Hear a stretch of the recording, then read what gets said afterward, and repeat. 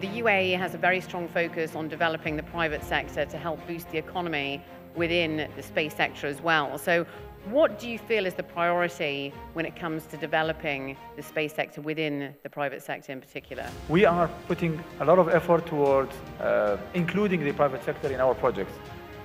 We are launching a satellite mission very soon, and that's mostly developed by companies in the UAE.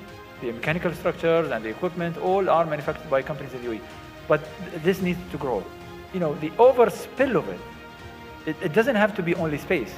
So if you have an industry focused on science and technology, eventually it will serve space.